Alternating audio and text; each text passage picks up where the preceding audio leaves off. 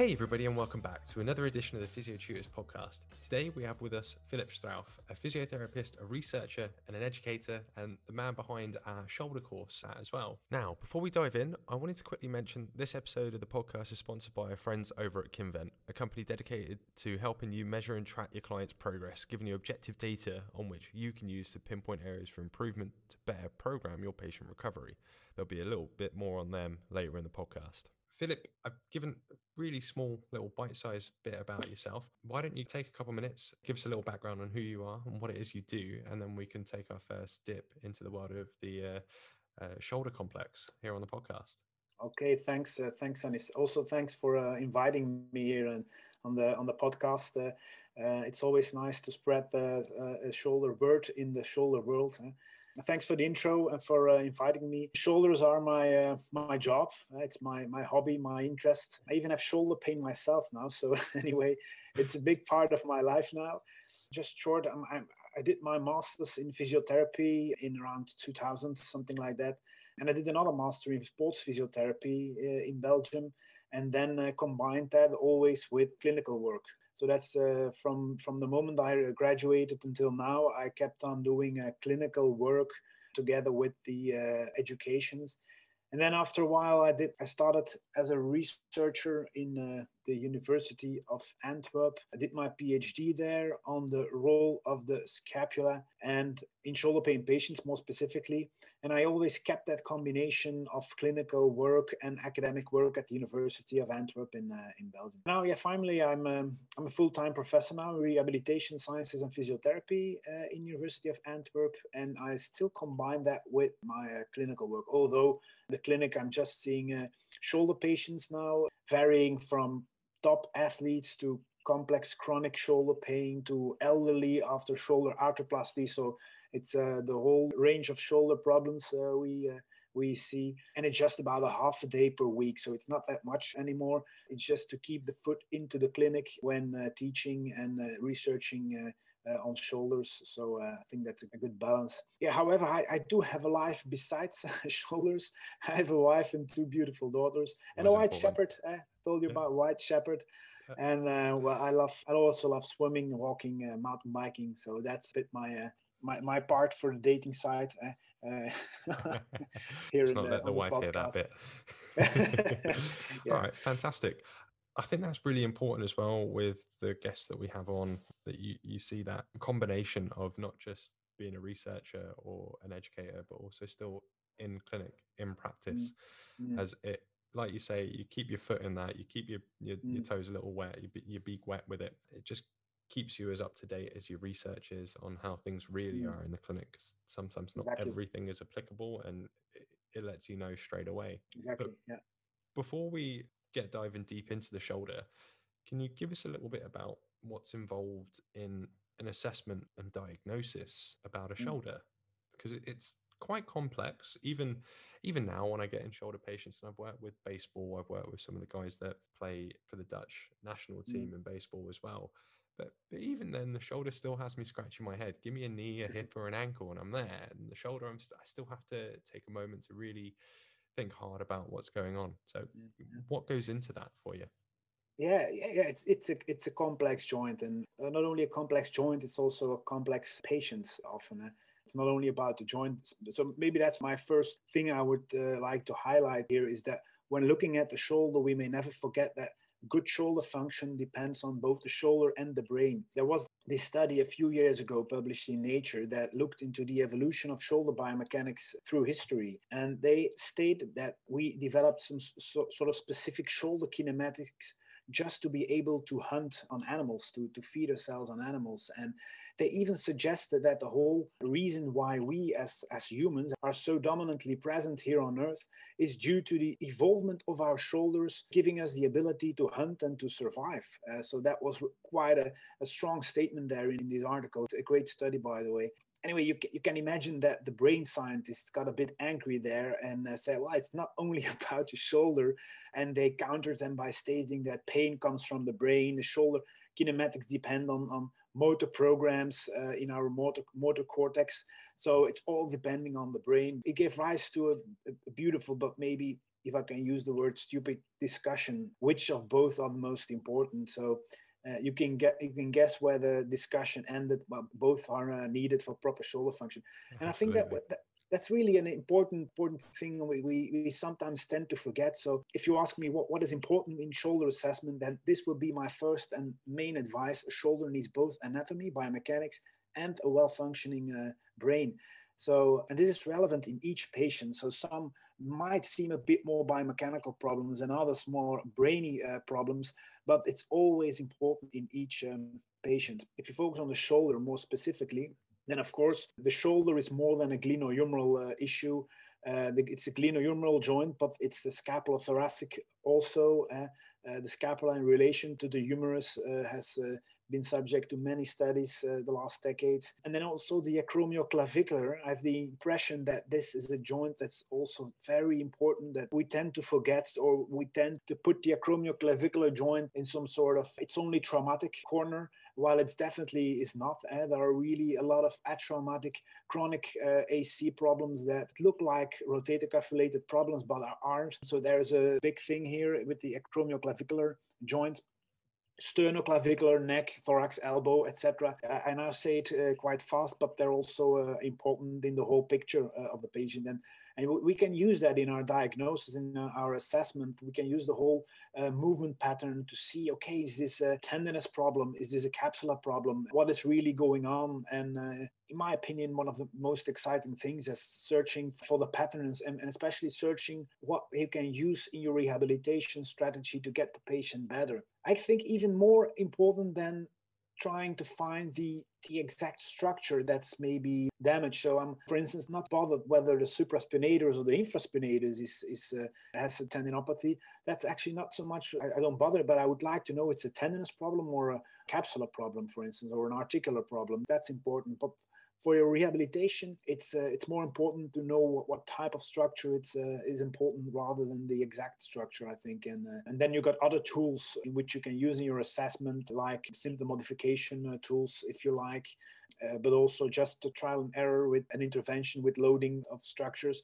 And this all fits within the assessment to get the right dose of your intervention there. And well, that's my main thing I would like to emphasize here. It's about the brain, it's about the shoulder. And if you look at the shoulder, don't forget it's more than a glenohumeral joint. And we tend to forget that. But in your good visual observation, you need to assess scapulothoracic, for instance, very well to check whether there are any compensations in relation to the glenohumeral joint, for instance. So this is like that basic part of the assessment that you taught in school of when someone's going through the painful arc, for example, watching the scapulothoracic movement there. What is it that we're looking for there? How important is scapular movement? How much can we do for scapular movement if you get somebody in?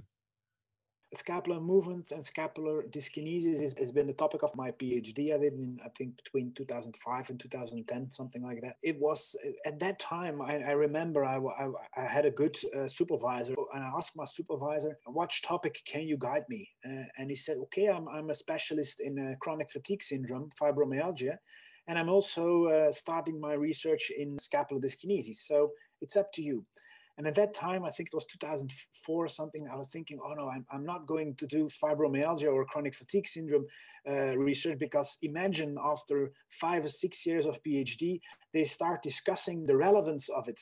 I couldn't believe that would be possible. So I chose scapular dyskinesis. Now 2020 and 2021, sorry, Yeah. and they're discussing the relevance of scapular dyskinesis. So it's a bizarre turn that the whole thing has made. It's gone the other way. Yeah, completely. It's really the other way. And while chronic fatigue syndrome and fibromyalgia are still a thing, well, scapular dyskinesis is now under debate. So that what happens. I'm confident that scapulothoracic joint or physiological joint is important in well functioning of the shoulder. That's really something that's important, and we cannot confuse that with the fact whether or not scapular dyskinesis is predictive for shoulder pain or not, for instance, because that's another sort of discussion. It's important for shoulder functioning, but if we see something different on a scapula, if we see scapular dyskinesis or tilting of the scapula or winging of the scapula, then we tend to think that this is the whole reason why someone has shoulder pain. And we did for a long time. We did a lot of studies in case control studies, and we saw that these patients with shoulder pain had scapular dyskinesis, and the subjects without shoulder pain had less scapular dyskinesis. I'm not saying none, but less. Yeah. And then so scapular dyskinesis was the whole thing, the whole cause and basis of shoulder pain. But after a few years, and actually especially after a few good, strong longitudinal trials in which we followed healthy athletes, healthy subjects with scapular dyskinesis, we saw that, well, after a few years, they did not develop shoulder pain, not more than someone who didn't have scapular dyskinesis. So actually, from the last evidence we have from the last 5-6 years, we see that this whole scapular dyskinesis isn't maybe the one that's predictive for shoulder pain, and maybe it's the other way around, that the shoulder pain itself has an effect on the somatosensory cortex and has an interaction with our motor cortex, and maybe that's the reason why, first of all, the scapulothoracic muscles have different activity, but also maybe this whole scapulothoracic joint tries to help the cuff to get the shoulder where the patient wants his shoulder to be. So maybe the patient that has problems with his cuff has extra help from the scapula to get there, and then we see scapular dyskinesis and we think that's the whole reason for the pain, but well, it can easily be the other way around. So we also see that in, as you just said, the painful arc, which is often thought, okay, you've got a painful arc. That's because there is a reduced supracromial space between 60 and 120 degrees of abduction. And that's the reason for a painful arc. That's also something that is under discussion now, in which we think, well, maybe that's not the case. Maybe it's not the supracromial space that's reduced in this 60 between 120 degrees, but maybe this position has the highest load on the cuff, because the arm is actually almost when it comes at 90 degrees, it has the highest load on the cuff. So maybe that's the reason why the patient has the most pain in that position, rather than in extreme position, extreme abduction, or in just relaxed position. So where a lot of explanations we had in the past are now under debate, and we start to rethink them, and we start to have the feeling of some sort of more common sense, more logical look on the movement of the shoulder, and we said, okay, no, it's not that simplistic. It's not just the scapula that develops shoulder pain. It can be the other way around. It's not the painful arc. That's not because of the supracromial space. It's not because of that region that maybe is reduced or not. No, it can just be the load on the cuff. And we are rethinking some of these rationales now, and I think we're making more sense than we did 10 or 20 years ago, a lot more sense. And we see that also in rehabilitation. We have a more stronger rationale for exercise therapy rather than 20 years ago, in which pain was from the supracromial space. And now we know it might be just an intrinsic tendon related thing. Okay, great. Yeah. So that's a little bit about the scapula. Now, can you talk us through what your assessment strategy would be when you get somebody in? I think you mentioned a couple of things there. Biomechanics, you've mentioned the joints, or you've mentioned looking at whether it's a tendon or the articulation or the capsule. What's your strategy in going about evaluating and eliminating all these different things, or ruling in or ruling out, so to speak? Yeah. Well, to follow up on my previous talk about the scapula, it's also in this part of the discussion that there has been some changes. And we focused a lot on special tests over a decade ago or longer, even actually from 1970s, when the whole supracromial space compression theory was there. Then we developed a lot of special tests, and we thought that was the golden bullet. We now know that actually these special tests aren't so special. They're maybe not the thing you should use in your clinical reasoning. I believe it's not easy to let go of the special test concept. I agree that that's not that easy, and maybe that's because that would mean that we need to reason more. We need to think more. If you let go of the special test, we need to use our own clinical reasoning more, and also the uncertainty rises again. And that's not something we like as a clinician or as a person at all. It's not something we like, and but it's a normal reaction. But as you say, it doesn't always make sense anymore to rely on specific tests. It can be an interesting way to provoke typical pain in your clinic. For instance, if you want to use this test in combination with symptom modification procedure, or if you want to score pain or do an evaluation over a period of time. But using them as a gold standard for your diagnosis appears to be tricky, especially if you want to use pain as the outcome measure. Pain is we know that in chronic pain population, it's not the most reliable outcome. So it's extra tricky. And we see that the diagnostic value of tests that doesn't use pain as an outcome, such as the shoulder apprehension, relocation, release tests, well, they're significantly better than when we use pain as an outcome measure. So that's the first thing.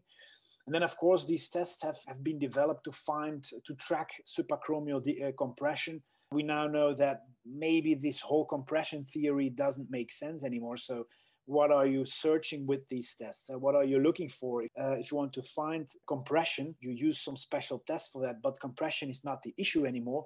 Then you're actually searching for something that's not there. And then, of course, then the validity of your test is gone. So that's actually something we took a swing away from the special tests now, and we're looking at, okay, which structure is damaged now. When we look at the patient, we go for a screening, for a history taking of the patient to make some sort of profile of the patient. And we know then, okay, maybe this, for instance, is a more tendinous problem. We want to rule out cervical issues. We rule out articular or capsular issues like frozen shoulder. We rule out trauma, of course, and dislocations or glenohumeral instability.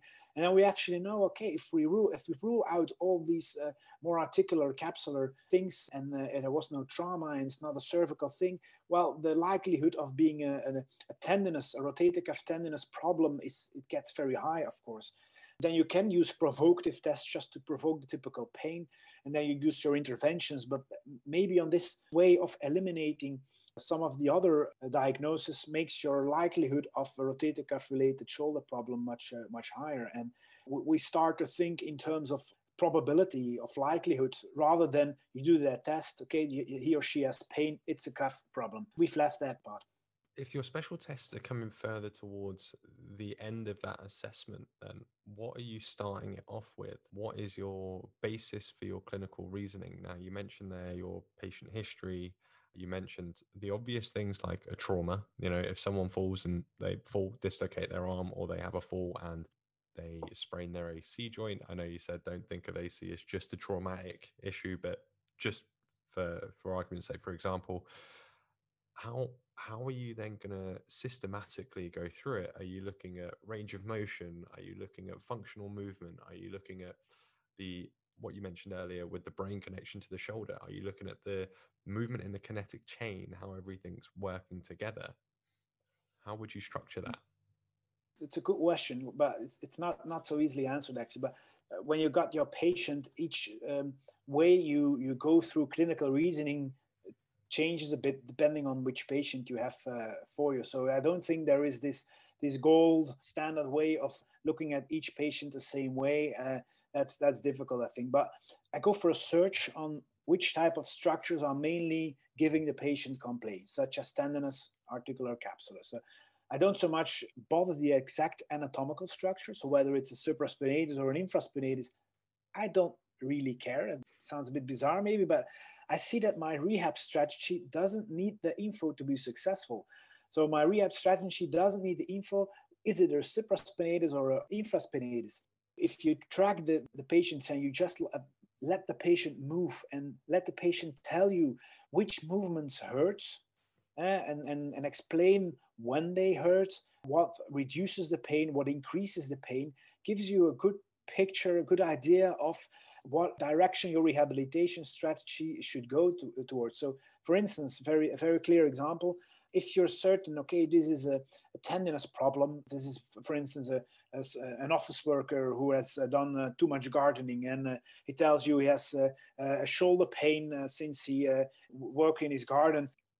and he tells you, okay, I have some pain at night, and just wake up sometimes at night when I lay on the shoulder, and in the day when I move my arm, when I try to take something in the kitchen or whatever, it hurts. And you have excluded these other factors like a trauma, a cervical, frozen shoulder, etc. And there are no very relevant red flags in this patient. Well, then you can just check which direction the patient has his most pain. So if he tells you, oh, in anteflexion, forward flexion, I don't have any problems. But if I go in a scapular plane direction, then really that's my typical pain. Around 90 degrees, my pain starts until 120 degrees. That's the most painful area.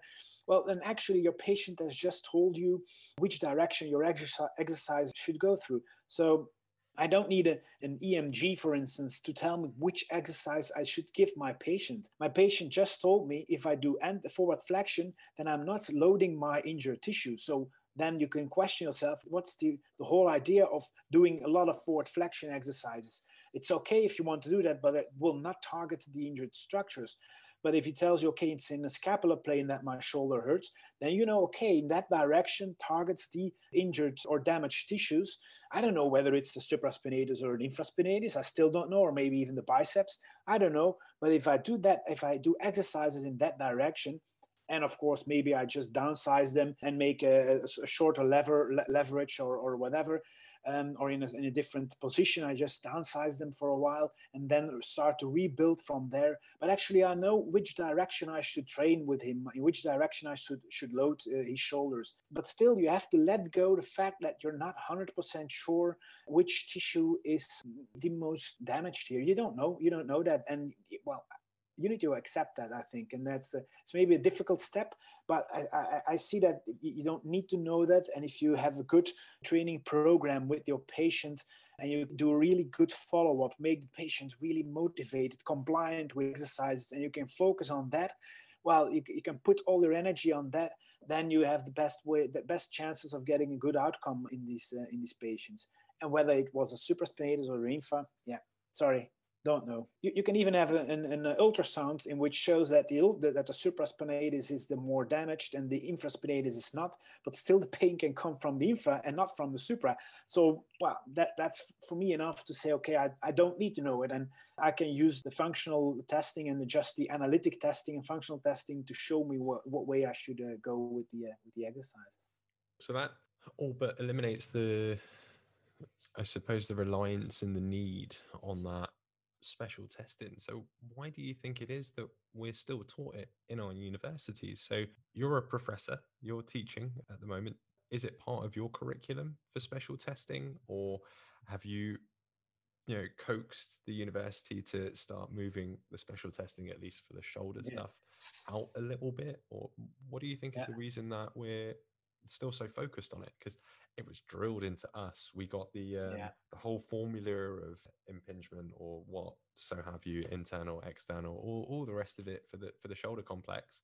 It was heavily drilled in. What do you think's the rationale behind still giving the old hat to the new school?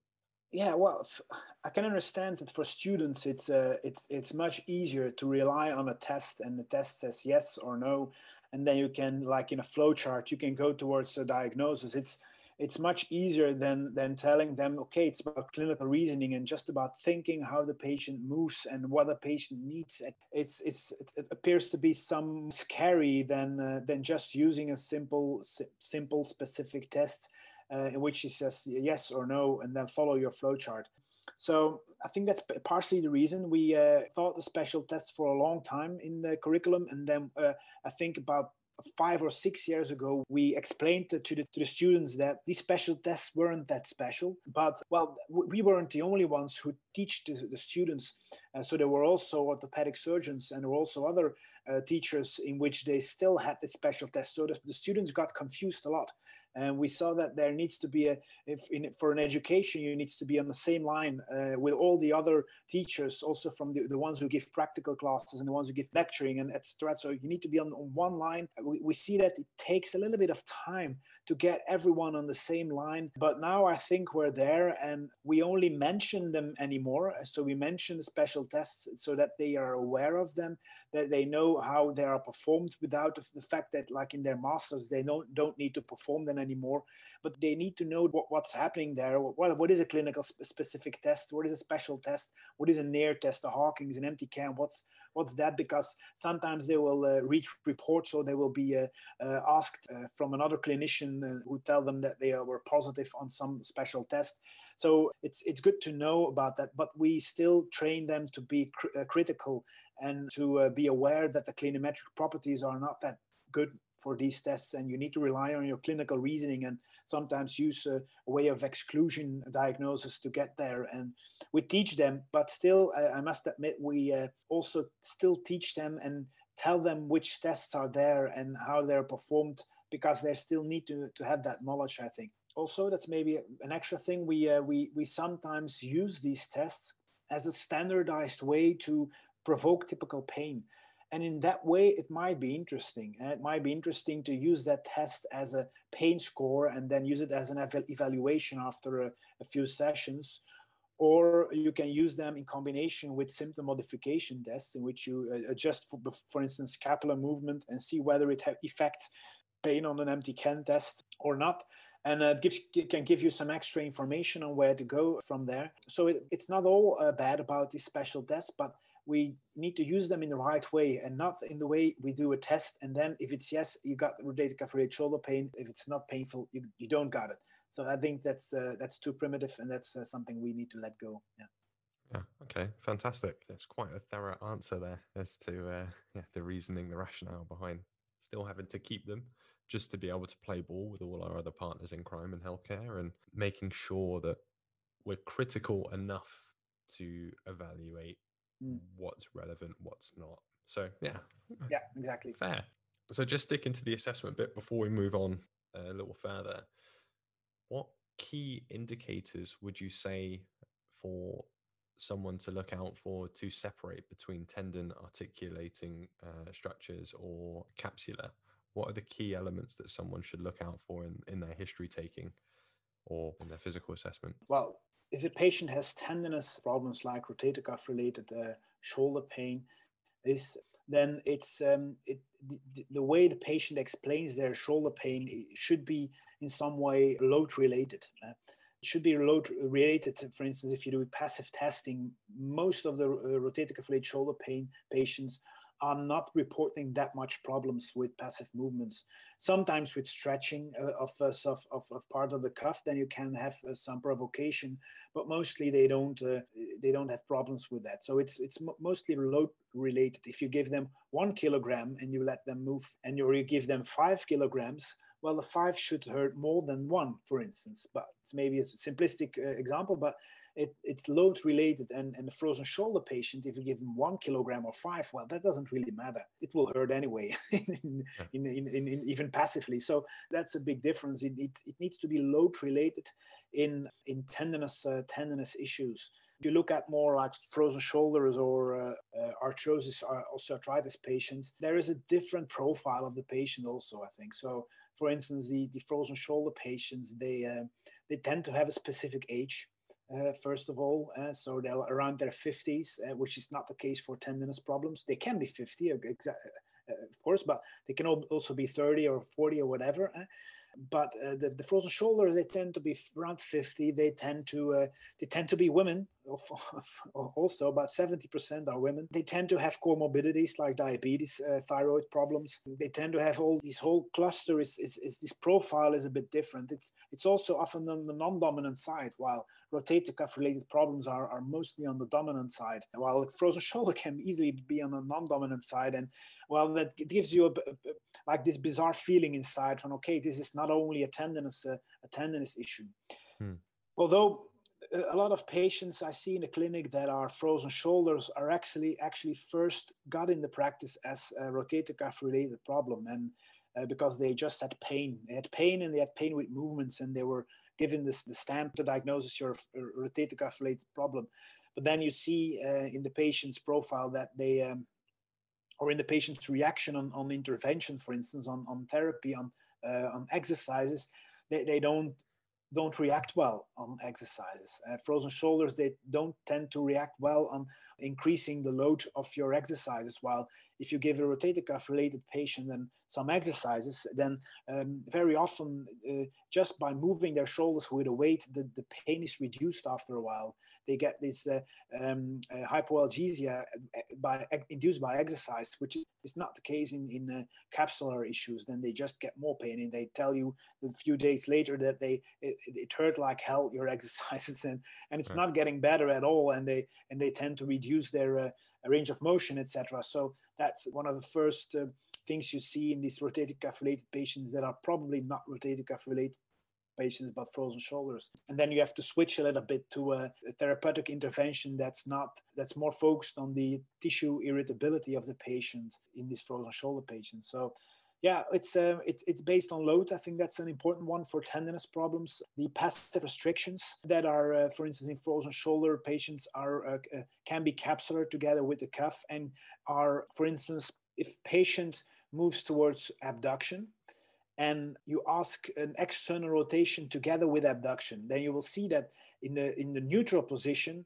their external rotation will be bigger, will be larger than in 90 degrees of abduction. So the external rotation will be reduced if you have extra abduction. That's typical for capsular issues. While in a tendinous problem, often patients have maybe some reduction in external rotation, but if you go to the 90 degrees of elevation, then suddenly their external rotation increases. So that's not typical for frozen shoulders.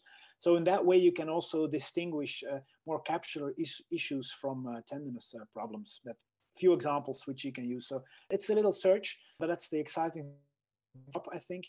We're not using one simple special test, but it's just a bit of a search in which you try to unravel the pain problem. But most of the cases, it's possible to distinguish them. What are the most common pathologies that you would see then, or mechanisms of injuries that you'd see coming into clinic? Because you mentioned you see quite a wide variety of patients, from your pro athlete all the way to Joe Bloggs on the roads who's got a chronic issue. Yeah, well, both in the clinic and in research, I think the rotator cuff related problems are the most seen. They're the largest group, although they're not always the same. They're really not the same problems, but they're a big group, of course, in which you sometimes have like athletes who have long head biceps tendinous problems. But then also exists 45-year-old office worker who has supra or infraspinatus tendinous problems, in which often the overload is the issue, or actually, and I like the way tendon specialists now like to refer to it as it's maybe not the overload, but it's the underload the years before. It comes to the same conclusion, but it's a good way to see it. They often done very few with their shoulders, and then they do something with their shoulders and they have tendinous overload. So they're the biggest group, I think, but also many frozen shoulders. Also see a little bit more frozen shoulder than usual. Maybe it's the COVID area now, the COVID period, that's giving more frozen shoulders. I'm not sure. Didn't do a study on that relationship yet, but I see a lot of frozen shoulders, and sometimes coming in the clinic as two separate diagnoses, like you got a frozen shoulder or you got rotator cuff related shoulder pain. But also, as I said previously, sometimes a rotator cuff related shoulder pain patient comes in the clinic but goes out with a frozen shoulder. And not that we create frozen shoulders, I hope, but the pathology looked like a rotator cuff related problem, but after a while it gets clear that's more frozen shoulder type pain. So these two together are the biggest group. But besides these group, I often get complex chronic shoulder pain problems in which they have more than only shoulder pain. These are often younger, tend to be more women than men. Younger women who also have a busy life besides their work. They have a busy family life or whatever. But I often see these complex patients in which we tend to think about central sensitization in these patients. And then we see also post-trauma patients, shoulder arthroplasties, instability, all the rest. But the major groups, frozen shoulder and rotator cuff related shoulder pain by far.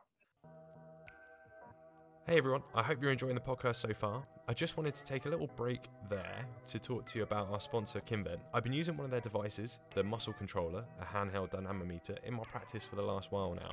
And it's been a bit of a game changer for me, as it's easy to set up on your mobile to help you track and trace individual patients and monitor their progress, as well as identifying areas that they may need a little extra attention on.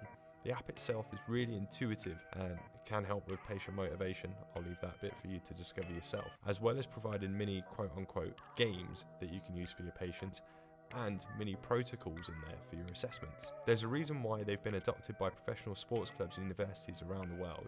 They have a range of different products to aid in your assessment and evaluation for your patients, and you can check them all out over at k-invent.com. That's k-invent.com and have a look. And if you do, use the code Physiotutors5 at checkout for 5% off. On top of that, I wanted to quickly mention Filip's online course that he's done with us, Rotator Cuff Related Shoulder Pain, Separating Fact from Fiction. There, Filip goes in depth on the latest shoulder research and rehabilitation, what is and isn't useful anymore, as we mentioned in the podcast, why special tests might not be so special, and exercises and little gems that you can take straight into your own practice on Monday morning. As listeners of the podcast, you'll get a discount code RCRSP50 for €50 off. That's RCRSP50. So rotator cuff related shoulder pain 50. That's enough from me. Back to the podcast. Stepping forward a little bit, what is your approach to the initial stages of rehabilitation? You mentioned earlier about using weight for patients. How do you gauge what you're going to start with in terms of the load, be it weight, be it TheraBand or what have you? And then my next question on top of that is then going to be about how you progress. But yeah, let's start from the start and talk about how you get cracking with the patient. Yeah. That's an important one. That's a good one. And that's because I previously talked about exercise, about load, but actually that's not the first step. But I'll take the example of a rotator cuff related shoulder pain patients for now. In case of this rotator cuff related shoulder pain, I start with explaining what's going on. I answer questions they ask, but even if they don't ask it, I answer the questions they don't ask also. What is going on in my shoulder? What's happening? They want to know what's the reason for my pain. It's the first important question you can address and explain about tendons that need to control the humeral head a bit and that can be overloaded and they can give rise to pain. So you give an explanation about their problem. And you get an explanation where does it all come from, and maybe you can, in most cases, you can find some sort of reason, like they did too much painting in their house and they're not used to it, or they just went to the fitness and they're not used to it, or they are athletes but due to COVID they did nothing for 2 months and then restarted at the same level, and then you can explain why they've overloaded their tendons, their structure. So and then you can explain why they are if they want to get to the same level and they restart at the same level as 2 months before, why they have overloaded their structures. So that's the where does it all come from. But then I also try to answer the question, how long will it take? Some patients will ask you, but a lot of them won't, and they think about that. But how long will I be here in the clinic? How long do I have to train before my shoulder pain is gone? And then I think that's an important question, and a question that's we address mostly as, okay, if you have rotator cuff related pain and we go for the exercises, it's usually at least 3 months that you need your exercises to do your exercise to get a significant result. And even after 3 months, it might not be completely gone. So they need to know some sort of time frame. They need to know that it's not going to be gone in a week. They also need to know that it's not about 2-3 years of suffering. No, we know from research about 12 weeks, 3 months in order to get a clinical relevant effect. But it's important they know that, because if they don't know that and they just start training and after a few weeks they have the feeling it's not better, and they didn't know that it was going to take 12 weeks of exercise, well, they might think, oh, I'm not getting better after 2 weeks. I need a second opinion and I need to go somewhere else who gives me a good massage of my shoulder. And well, then you not only got your patient out of your clinic, but you didn't help him also. So it's important to tell the patient how long will it take and what does his exercise regime looks like. Also, are there any things the patient can do at home? What can I do at home? What can I do besides being in the clinic here? And that's also something I address. I explain them the home exercises they need to do. I tell them, and I sometimes shock them by saying, okay, now you need to do your exercise each day, like 2 times each day. And then they're like, oh, but my previous physio said I just had to do my exercises twice a week for 5 minutes. You tell me 2 times a day, and I have to train like 15 minutes. That's about a half an hour a day. And then they're a little bit shocked. And I always wonder why that is. It's just 15. It's a half an hour for their problem each day. It's nothing, I think, but it appears to be shocking for some patients. It's a whole Netflix show. You can't do that. No. Yeah, exactly. Are there any things the patient can do at home? That's a question I answer. And then, are there any consequences for my work or my hobbies? There's also one I sometimes address. Some will ask you, some won't, but can I still go swimming? Can I still do my job? And I try to answer that question. So that's just a short but important start with educating your patient. So I really believe this short but important part of education is mandatory. It's really mandatory. It can also be important, for instance, to counter wrong illness beliefs. If the patient still, when you go into Google and you see shoulder impingement syndrome, you see all the pictures of supraspinatus cracking and exploding between the acromion and the humeral head. So they think if I move my arm, then I will get my tendons encroached. So I will not do that because I will get an impingement. So you need to counter illness beliefs there, like this impingement mechanism. And these things are so important, I think, by explaining also, I think you build a good patient-therapist relationship. That's really important. That they make sure that they will not quit their exercises regime too quickly. It builds confidence for the patient. So that's really my first goal. Then next, I will start with planning the first exercises, mainly depending on the pain pattern of the patient. This is sort of screening, searching towards the most painful movement pattern, as I explained previously, because that will be the basis for the exercises. I will then downsize these painful movements and create exercises that will load the injured tissue, but without creating too much reaction of the tissues and after loading. This all is dependent on the tissue irritability as a concept that comes from frozen shoulders mainly, but it's an important part is tissue irritability. And then when performing the first exercises, first physical therapy sessions, I also take advantage of the patient being in the clinic to explain benefits of general fitness. That may be bizarre, I don't know, but I think it's really important then to take advantage of that moment of the patient being in a clinic to tell them, okay, encourage them to start or restart things they like to do, like running, cycling, walking, swimming, whatever, as long as they like it. This morning I had a patient in the clinic. I think she was 23 years old. She did athletics, running all her life, but now she had shoulder pain and she stopped and she felt miserable. And I asked her, why did you stop running? I said, well, if I run, I sometimes have a sore shoulder, and that's why I stopped running. And well, that's one of the first thing I advised her is to restart running, maybe from a basic level again, like some sort of start to run again, but just you can do that. And was apparently she got a big smile on her face, just thinking, okay, I can restart my hobby. Really, I can restart running. Was the best Christmas gift I gave her, I think, for something like that. But that's but it's not only for the motivation; it's also for the metabolic effect of running. It is exercise-induced hypoalgesia is a factor that's important. It's a really important thing, I think. So, and together with the exercise, I sometimes use manual mobilizations. I must admit that I use this often just to get a stronger bond with my patients. I don't know if that makes sense, but so mainly during my first therapy sessions. After a while, these sessions are reduced and the impact of exercises are increased.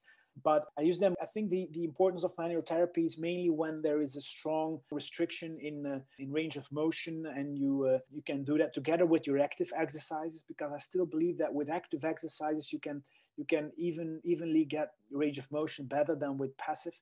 But you can also, when the patient's in the clinic, most of the patient just comes once a week or once in 2 weeks in the clinic for rotator cuff related shoulder pain. I especially in the beginning, I sometimes start with short mobilization session, but It's not that much, and it's a way to ask the patient how is he going. It's just the first some sort of anamnesis again, just talking with the patient, and I use these mobilizations for that, and then he goes training. Fantastic. I find that myself as well. I try to limit the amount of hands-on time that I'd Mm, have with a patient the longer that they're with me. Yeah, in the first couple sessions, it gives it that analgesic effect that, and a little bit in their head that, oh, okay, it doesn't hurt that bad now. I can mm, try the exercises. I can do it. They get that positive boost all of a sudden for that first session, second mm, session, and then I try as quick as I can to get them as active as I can themselves, so that we don't build in that reliance. And if they have a setback, I do my utmost to not have to get hands on, so that the patient doesn't get that belief in their head mm, that, oh, there's pain, I need to go see them. No, for me, what I like to try to have with my patients is that they have this sort of manual for themselves of, oh, okay, this hurts, these are the steps that I can take to try and improve things. And then if that doesn't work, yeah, go for a check again. And I also, just going back a little bit what you said there with regards to the patient education, that's so important. I think just from my questioning, it's something that can sometimes be forgotten. And it's great that you highlighted that, because I jumped straight to, what exercises do you give? And mm, no, no, no, mm, pull back first. And it's something that a previous guest mentioned as well. Explain the why and they will comply. mm, If you mm, explain what's going on, you get that compliance with them. Like you said, that therapeutic alliance is going to be better as well. exactly. Didn't mean to rhyme it, but it did. Hey, hey. Yeah. And again, using that hands-on time as well to just increase that bond with the patient and get that buy-in. Such valuable tips and tools for those listening. Fantastic. You mentioned there the hands-on techniques would be mobilizations. What type of mobilizations are you utilizing? Well, it depends a bit on the restriction, but most of the rotator cuff related shoulder pain patients are not the biggest restricted shoulders. They sometimes have a more internal rotation deficit, but I see that a lot of them have increased external rotation. So in case there is not really a reduced total range of motion, then I don't focus on that. Only when it's really reduced, in absence of increased external rotation, I sometimes focus on internal rotation range of motion mobilizations. But for the rest, it's actually nothing more than getting your hands on the shoulder and moving towards abduction with some a little bit inferior translation of the humeral head. But actually, it's nothing big. It's a way of talking with the patient, getting actually it's more like I see it as an extra educational part in which you can explain things, in which you can give them new tips and tricks, and then stop with your training. You've increased the self-efficacy a little bit, and it's indeed like you say, you don't want the patient to be dependent on you. That's a tricky part there, but I don't have the feeling that the 5 or 10 minutes of manual mobilizations get the patient dependent on therapy. Actually, I don't have the feeling that's the case. Grant, and do you ever use any adjuncts like shockwave, TENS, complex, dry needling, anything like that at all? No, that's too expensive for me. I don't have all this equipment. No, we do have them in the practice, and some colleagues sometimes use them. But actually, I don't. I haven't had maybe these type of patients in which it's I felt it needed. I'm not sure. I have the feeling that the exercises itself has creates the window of opportunity for themselves. So the exercises reduce pain in which they can do more exercises. Maybe sound a bit bizarre, but I don't have the feeling I need to use other tools for that. But still, it depends a little bit on what you're used to. I'm not a trained dry needler, for instance. I don't know how that works, so I'm not doing that, of course. So if someone can use that and thinks, well, okay, this gives me a window of opportunity for doing other stuff, I will not discourage them. But for me personally, I don't use extra things now. We've spoken about exercises getting people going. How do you decide when it's time to progress their program? What are the milestones or Yeah. key points that you use in their trajectory that you think, okay, cool, now we can go on, or okay, Yeah. maybe not? It's subjective. Partially, it's difficult, but it is important to increase load capacity of your cuff. So when a patient tells you he or she is not really reacting anymore on exercises, I think it's time to increase the load, change the exercise, make it more challenging, fun, change positions, whatever. I often refer to running training. So if you have sore legs for 2 days after training, yeah, that was too much. But if you feel nothing at all, for instance, when you go up the stairs and you feel nothing at all after training, you probably did too few.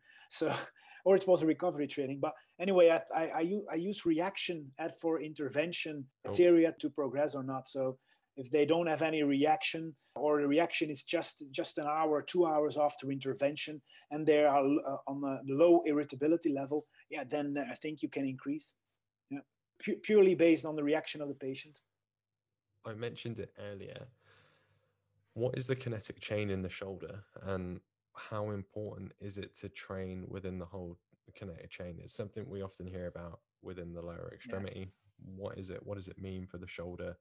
Is it something related to that brain connection that you mentioned as well?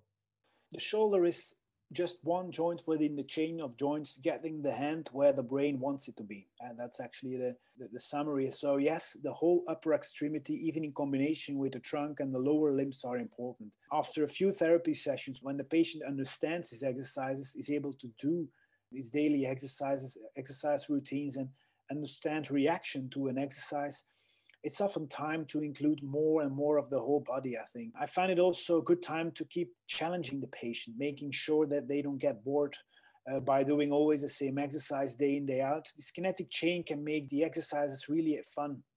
You can use all the equipment you have in your practice, or even without any equipment, but challenging the whole body during their simple exercises and putting them on unstable bases or whatever challenges the patient, extra challenges the patient, and it really makes it extra fun for the patient, extra motivated. And by the way, I always do the patient's exercises together with the patient. So I'm not just staring at him or her like you're in a zoo, like you're looking at a monkey in the zoo. Sometimes the patient has that feeling. He's doing his exercises and he's just looking at them. But I have the impression that if you just join the patient with doing the exercises, that this way of working gets the patient more excited about the exercises and more motivated, and it also feels less awkward for the patient, of course. Because I have the advantage. I'm only half a day in the clinic, so it's easy for me to do all the exercises with the patient. But I can imagine if you're every day in the clinic, it can be exhausting. Yeah. But still, it's still choose your patients. Then I would say pick your moments, pick the days, and choose the patients in which you think, well, this might give them an extra impulse, and join them with doing the exercises. I think, yeah. Okay, great. And are there any big differences in the different areas of the shoulder complex and the treatment we should use? So if you're suspecting someone with an AC joint versus a glenohumeral, or if you're suspecting someone with a capsular issue, then someone who may have some kinetic chain issues with the scapula or something. It's also a very interesting question, and also not easily answered, I think. It might sound like more a movement philosopher now, but I believe we should start with the end. What does the patient need to be able to do? What he or she wants to do. So if we look at the end, in most cases, the patient needs to perform a muscular contractions through a certain range of motion. You can make it very complicated if you like, but at the end, that's what's important in the clinic, building capacity for moving the shoulder joint through a certain range of movement. So that's the basis for all participation level issues for the patient. So, and this is irrelevant of the type of shoulder pathology in some way. So in basis, exercises are, in my opinion, is the most often the core of your intervention. However, each patient is different, of course. Each exercise is different. Each shoulder problem is different. And let's not forget the brain, which I mentioned in the beginning. So each intervention will be different, but still actively moving the arm through range will be the basis of all interventions. But of course, together with this tissue irritability, which guides the intensity of an exercises or manual therapy, the type of impairments can play a role. And of course, the pathoanatomical diagnosis, of course, and whether or not a structure was repaired operatively, of course, that will guide timing of your loading, but it's not that you will not load. It's another timing. At the end, you will always load them. I suppose this is probably something I should have asked earlier on within the chat, but let's say um, we don't really say subacromial pain syndrome now anymore, right? It's more rotator cuff related pain. You mentioned as well that there used to be the thought of the decreased space within the subacromial space was the reasoning, the rationale behind the issues. What is the reasoning now? What is it that's changed? And what is it that, if we're talking to our patients and if we're explaining this to our patients, what should we tell them? How should we define what's going on for them? The rationale has changed from, let's say, a more extrinsic cause of their shoulder pain, like it's due to supracromial space reduction or due to a shortness of your pec minor or whatever, and more going towards an intrinsic cause of their pain, like your pain rises from your tendons, or actually it's not from the tendons, it's from the brain, but it arises from the cuff, and you have a disbalance between your loading and your capacity. So that's actually the main focus, I think, about your explanation is about explaining that the pain rises from the cuff while loading in the absence of another restricting pathology. What do you think is it about your approach to rehab that really separates out what you do from our other colleagues in the field? What is it about your approach, do Mm. you think, that's able to give you these beneficial results with your patients? I'm not sure whether it's so different with other therapists in the field, but in simplifying your rehabilitation, which is not the same as making it simplistic, but in simplifying rehabilitation, I think your patient will be more involved in the rehab process. Your patient will understand what's necessary to get there, and this will massively improve compliance to exercises. This will improve motivation. This will give space for you as a therapist to focus on building a good relationship with the patient, getting him or her motivated, building a good exercise routine, personalized to the patient's capacity and interests, and you have time for that, and you can really focus on that. So there are so many advantages, I think, to it then. And in the absence of any proof that the complex approach gives you better outcome, I really think we should choose that path. It gives you time to focus on the thing that, in my opinion, really matters, and that's the getting the patient motivated to do their exercise regimes, and getting a more healthier lifestyle also, if possible. What would be your top three tips for anyone who's getting into shoulder rehabilitation or wants to refine their skills with it? Make it complex, but then return to the basics. Understand the shoulder. I think that's the main thing. Understand the shoulder and look at it as like your favorite team sport. If one player makes a goal, like in soccer, if it's not the keeper to blame at the end. Then why do we're used to look at the shoulder that way? So it's never one structure alone. It's a team. So try to understand the team as a whole and make the shoulder better as you would make a team better. It's the whole team. There are defenders, the attackers, the keeper, even the trainer by the side, which is maybe your brain then. It's the whole team that needs to function well, and don't stare at one player at soul. So that's maybe my main message here. Yeah. I absolutely love that, and I hope I'm going to steal that and use that in clinics so much with my Yeah. students. That's You're welcome. fantastic. Thank you. And are there any particular learning moments that have happened for you? You've had a long career. You've also had your masters and everything. You've been working in clinic from the very start up until now. You must have some particular learning moments that something happened and maybe didn't go the way you quite wanted, and after that something Mm. twigged for you. Is there something, a little gem that you can share with the listeners? Yeah, well, I had a long career, but I'm not that old yet. I'm 41, so there Sorry, that may have come out of a can little be bit can be longer. No, well, it's true. I've had a lot of learning moments, and maybe it's not about a shoulder problem. I remember actually I remember low back pain patient. I believe I was 23, recently graduated, and I had learned that chronic low back pain had a large psychosocial component in classes, and So I had this patient in the Netherlands, I believe I was working then. And I started to explain the functioning of the brain during her first visit. But I wasn't really skilled to do pain education, or I wasn't really skilled in the social aspect and getting the knowing the patient better at all. So, but what I didn't know was that the patient needs to be ready for this type of explanation, and also the way you do so is very important. So again, I explained the role of the brain to the patient, and guess what? She never came to her next appointment. So I'll never forget that. And you need to bind with your patient somehow in order to get through some barriers sometimes. And that's really a lesson I learned. That so yeah. Anyway, I learn every time I'm in the clinic. You learn different pain patterns. You learn about different ways patients cope with their problem. You learn about different ways patients report their pain. A 6 on 10 is not the same in every patient. It's at all. And I also learned that making mistakes is okay. It's the best way to learn. So not doing anything, not daring to choose a certain intervention or load is worse, I think. So you will make mistakes, but it's okay. Yeah. Okay. And have you any particular reading recommendations? Reading recommendations. Oh, well, I have a few papers on.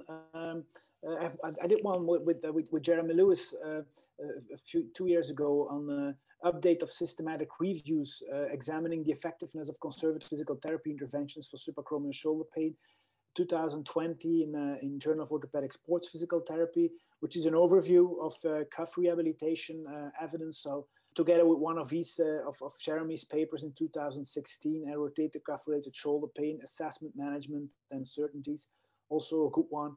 Well, there are several, but if you want just one or two papers just to get an overview of cuff problems, I think you can get very far with these papers. So it's one by Peters in 2020, and the other one is by Jeremy Lewis in 2016. Yeah. Okay. Fantastic.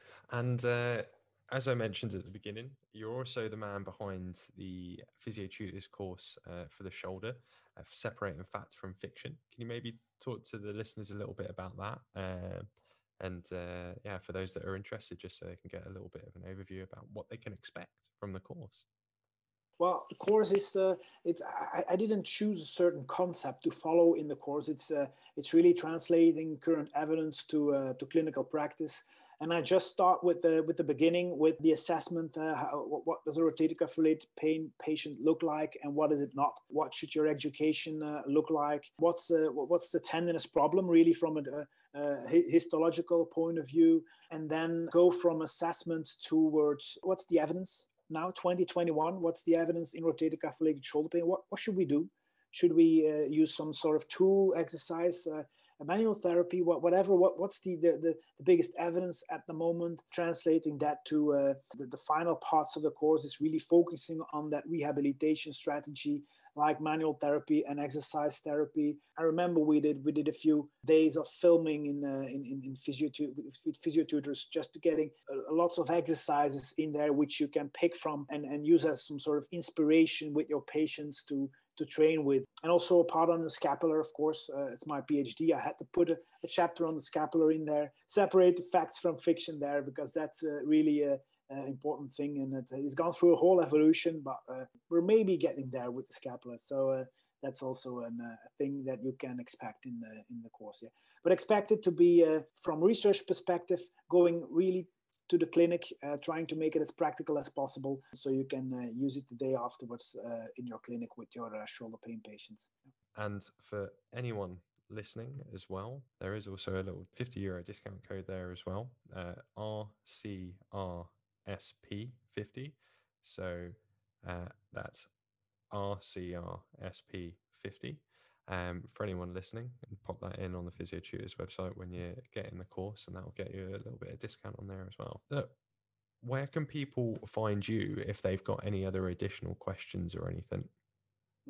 Well, they can always email me at Filip Struyf. I was thinking about my own email address. Sorry, Filip.Struyf@uantwerp.be. I'm not super active on social media. I am on Instagram and Twitter, but mainly on Twitter. Maybe I try to tweet some shoulder-related topics there, so that's always an option. And they can always email me, of course. Yeah. Okay. And what's your Twitter and Insta? Just my name. Just my name on Twitter, and it's my name with a PT after it on Instagram. I think. I'm sure they'll find you. Filip, thank you very, very much for being able to spend some time with us and have a chat with us. Really appreciate it. And yeah, it's really informative, and I hope everyone listening enjoys it as much as I did recording it with you. Thank you. Well, ladies and gents, thanks again for listening in, and we'll catch you next time. As always, wherever you're listening to this, we appreciate your time, and if you have any comments or suggestions, feel free to get in contact and let us know. Until next time, peace.